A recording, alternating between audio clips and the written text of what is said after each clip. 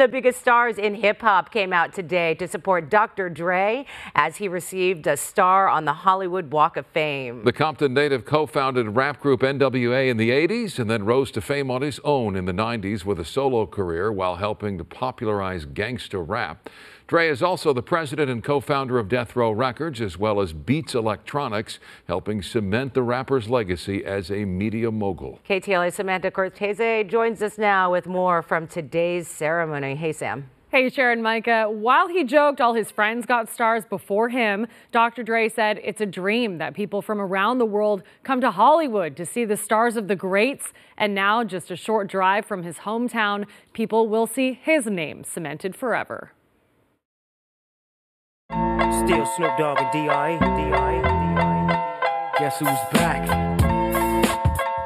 Steve. Some of the most iconic melodies of hip-hop history came from the mind of Dr. Dre. It's the one and only D.R.E. Dr. Dre, love Buck. Growing up in Compton, I never imagined that I would one day be represented here among some of my childhood heroes. Dr. Dre's star on the Hollywood Walk of Fame is now just 20 miles from that small house in Compton, where careers were born and resuscitated. And when your album sales wasn't doing too good, who's the doc that he told you to go see? 20 million albums sold, solo, NWA, Death Row Records, and billions made as a businessman. The one and only D.R.E. And you know I keep the heads ringing.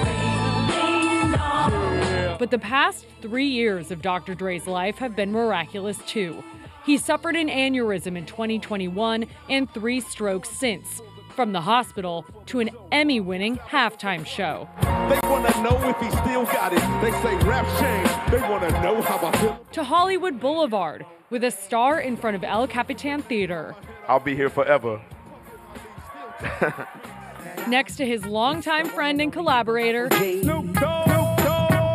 Snoop Dogg, who performed what many are already calling an epic tribute. Long Beach to Compton to Calabasas. Compositions, pay attention. Quincy had Michael, they rewrote the cycle. So if Dre is Q and Mike is Snoop, we bang, G-Thang, super group. Also there, Dr. Dre's superstar proteges, 50 Cent and Eminem, and record executive Jimmy Iovine. For all you people out there that are aspiring to get into entertainment, when you go to bed tonight, pray you meet a Dr. Dre. Most of us have grown up together, and at nearly 60 years old, you're still rocking with me, and I really appreciate that.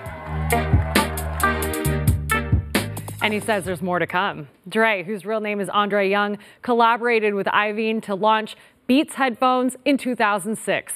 And with all that money, they've since opened the Young and Iovine Academy for K through college students in South LA. In the studio, Samantha Cortese, back to you. What a career, still more to come.